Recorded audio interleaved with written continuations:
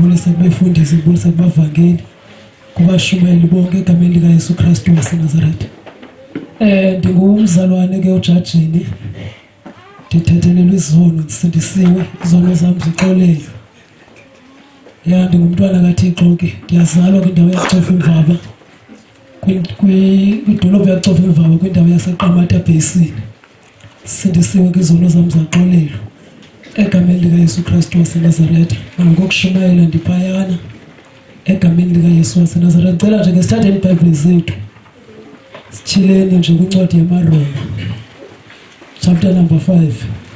Nhliziyo zethu phefumlo yethu ilampele wena. Nhliziyo zethu phefumlo yethu ilampele wena. Nhliziyo zethu phefumlo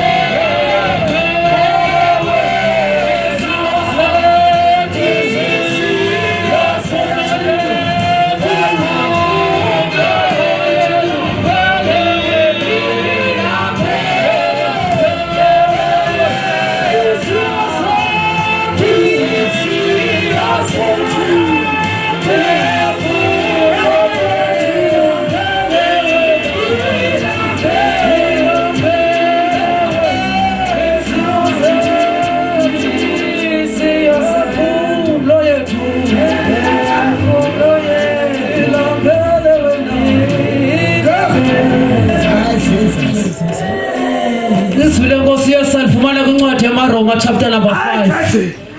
Tell us to fundelwa nje ku verse number 12. Yaqula le ndoda. Ku verse 12 no 13 kuphela. I feel chapter number 5 verse number. Yes, izinto feel. Kini ojaji. Jesus. Abandaba ukufa kuzengo Adam. Jesus. Ubomi kuzengo Kristu. Verse 12. Ngenxa yoko njengokuba isono sangena ngamuntu mnye ehlabathini kwangena ke ukufa ngaso isono kwaza ngokunjalo ukufa kwabathutha abantu bonke ekubeni bonke bonayo. Verse 13. Kuba kuthe kwakho umthetho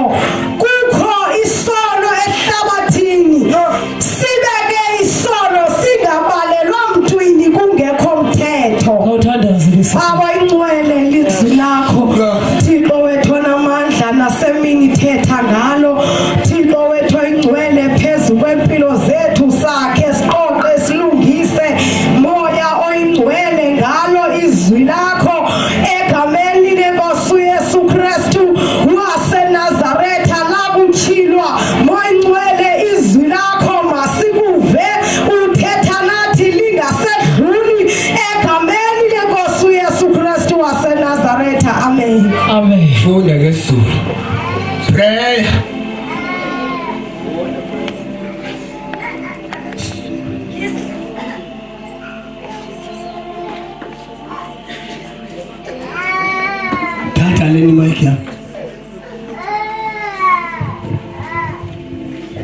Isihloko sithi isono nokufa kwafika ngo-Adamu verse 12. Ngakho-ke njengalokho isono sangena ezweni ngamuntu munye, nangesono kwangena ukufa, ngokunjalo ukufa kwafikela abantu bonke, lokhu bonke bonile. Verse 13. Ngokuba isono sasikhona ezweni kungakabikho umthetho, kepha isono asibalelwa ungekho umthetho. Jesus. Siyabulela ke sizwa egameni lika Yesu Kristu waseNazaretha. Ya. Okwamsebenzi kenza umela lapha mncinci futhi mfutshane egameni lika Yesu. Amen. Eyona nto ndizawuyenza nje ndifana nje nomntana nje othunyweyo uba mandizohlamba nje izitya egameni lika Yesu. So ke ngoku eyona nto ndizoyenza ndizothetha nje amazwi abembalwa okubekwe nguThixo enhlizweni yami ngale nto itshilekeleyo enhlizweni yami etshilwe nguThixo. Amen. Ndizothetha nje amazwi abembalwa ndibe sendiyadlula ngoba umsebenzi wami awudanga. Inkonzo yotata siyayivala ngoku okanye siyayiqukumbela siyisekuyipheleni, kodwa into etshilekayo empilweni yami ingahle Nkosi yami sonke uThixo angasinceda kube kanti konke bekuthethwe kule ndawo kulolise phambi kobomi bethu. Amen. Okanye zonke izinto eziwileyo okanye zonke imfundiso ebezigalelwa kule ndawo azibangalolise phambi kwempilo yomntu. Umuntu yonke lento ebezeko kwami esiceleni into manje ifike yathintela phambi kwempilo yakhe. Bengahle Nkosi yami kule conference yotata aqiniseke kuba ngabana yonke lonto njalo uyayishiya kule ndawo ukuze sithi siyongena kwinkonzo yomnqophiso sibe sonke sisemandleni kaThixo. Hallelujah. iBhayibhile yabaphi yathetha nje ithetha ngenhloko ndaba ukufa kwasa ngo-Adamu kodwa kona ukuphila kwasa ngoKristu Yesu. Utata yona nto beke wayizoba phezulu ibifika yayisikalela inhliziyo yami okanye yayisikalela umoya wami xa bezoba ibali lika-Adamu ezoba ibali lika-Eva ebamisa kule ndawo bobabili. Ithi iBhayibhile into ayithathayo u-Adamu wayewona kuThixo ngoba waphulaphula ilizwi lomkakhe wasuka kwindawo uThixo bembekele yona okanye wawulahla umyalelo bewunikwa nguThixo. uThixo kokuqala umthetho wawusala phezu kwentloko ka-Adamu, akazange awunike Eva umthetho, kodwa wafika wayalela u-Adamu wathi ku-Adamu, Adamu uze ungahli kwimithetho iwisileyo. U-Eva ngela xesha kakabutho akho nto ithethweyo naye, kuthethwe lo-Adamu. Nathi siya namhlanje sisiva le vesi isithi ukufa kwasa ngo-Adamu, kodwa xa sifunda iBhayibhile siyabona yena mntu onayo ngu-Eva. Engathi ungayiphinda ke le ndawo. Jesus. Wonke umuntu xa jongile okanye xa ifunda iBhayibhile uyafumana into okubana iBhayibhile ithi oyena mntu wenza umonakalo emthethweni kaThixo wahla yaba ngu-Eva wAdamu engekho. Wonke umuntu uyayazi nothi khona emoyeni wakhe, but namhlanje le Bhayibhile yami ixelela into okubana ukufa kwasa ngo-Adamu kodwa ubomi basa ngoKristu. Abanye abantu bayazibuza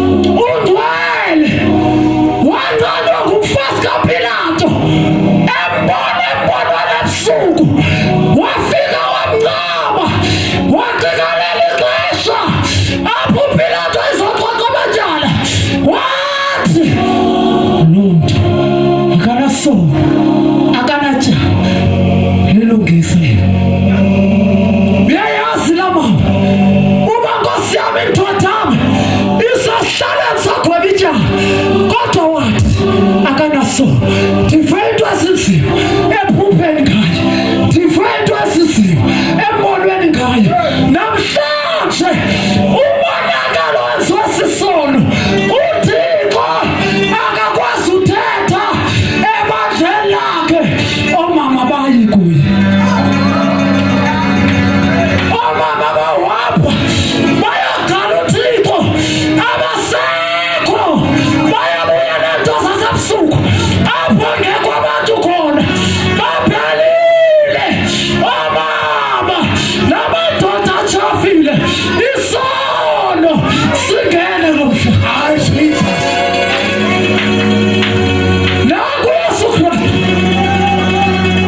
ukuphila siphila ngaye abantu awayizele emhlabeni wayizokwenza uxolelaniso phakathi komuntu noThixo ngamanye amazwi inkosi yethu uJesu yaba limqina lokhaba isono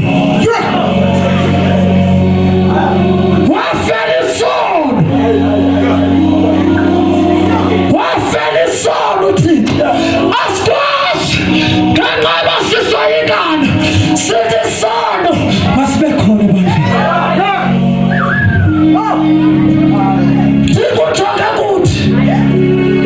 Tikujonga kuthi ethi ngisifanisoyika xa bekuthatha ngavusela enkulu esayo ndathi nkosi yami sawulunga nandiwiki kanje ndaqomba nkosi yami xa ndiwiki kanje noba mnazolunga but inhliziyo yami ithi Thixo awudenze bendoda ndilungele wena zosikhuluma uYesu Kristu sizokhuluma sizohlangula uyamhlupha uThixo indaba yamankosi yami abona abantu basuka bangcwabela isono ngabona abantu bangaphakathi emzimbeni kaThixo jonga ngoko ngoJanuwari siyahlukana thina sisemlilweni uThixo ukhupha yonke into yasenhliziyweni yakhe ukuze sakhane ngayo kodwa ngoJanuwari abantu bapha ezulwini bazobe bephendukile befuna uThixo abazalwane bazobe befuna isono babefuna isono babekhala besithi bawo ndiqwalene andazanga kuhlobo Disemba abela umuntu besemandleni esihlahlwisa esithatha umthandazo ephelile efuna ukuvela esonweni sawuyisela inkonzo kodwa nkosi yami ngasho uThixo asincede ibuhlungu pha kuThixo into yomuntu owazinyani okanye into yomuntu ochilekelwe kuThixo kodwa jika phenduke umlahle kafika ixesha lakhe lokuthanda inyani elahleka mthina seyikhona ingozi kufa kaKristu mabeyenye into empilweni zethu ibuhlungu lanto ibuhlungu injongo kaThixo ngomse ngokhupha unyana wakhe awugqiba thina sidlale ngayo mna nelishwa ndixolo ngothi lishwa khokela abantu nkosi yami abangamkhathalelanga uThixo abanandaba nobancede kanjani akanandaba nomuntu betheni kodwa nkosi yami bakufika into ethi enhlizweni yakhe makadlale ngoThixo uyadlala ngoThixo akayazi ipeni yalonto sindisi yabiza impilo yomuntu biza ukuphila komuntu izinto abangazaziyo abantu fonana ngoku silibandla likaThixo senzanje izinto ezibulala uThixo okanye izinto ezibulala umsebenzi kaThixo phaa kumpostile okanye kutata kumpostile kumuntu okhokeleyo zifika zibe inhlungu engapha koba sicinga into odlala ngoThixo odlala ngenhliziyo kaThixo ifika phaa kwalo muntu uyilinda ifika iqhekeza umongo yehlule Thixo makasincede bazalwane sawubuyisela inkonzo ngegama likaJesu Jesus ake siphakamele bazalwane ke sibuyelwe nje nenhliziyo kaThixo amadoda abuyelwe nobudoda ke simeke inyawo omama ke abuyelwe inimba yomsebenzi kaThixo. Amadoda abuyelwe bubukhodi nobuqhawe nokuzidla ngobudoda bawo. Sesiyathandaza.